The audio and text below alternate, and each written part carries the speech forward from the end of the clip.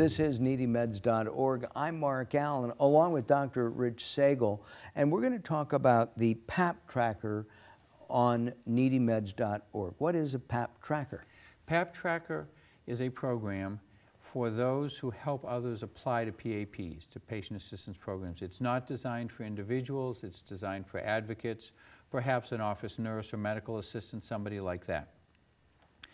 Applying to PAPs can be a laborious, repetitive task, and what PAPTracker does is take that out and simplifies the process.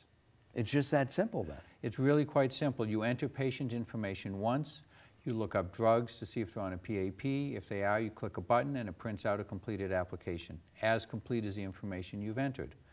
It will give you numbers in terms of how much you save people, how many prescriptions you've filled, et cetera, et cetera.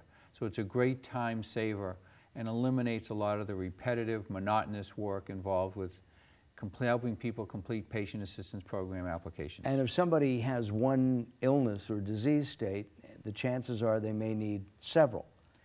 There could be.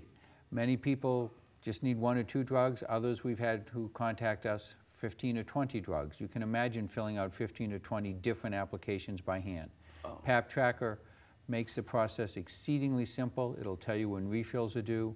So it's quite comprehensive, it's quite affordable, and it saves a lot of time so the advocates can spend more time with their clients rather than doing paperwork. And this is, again, for the advocates rather than the individual patient. That's correct. This is for advocates.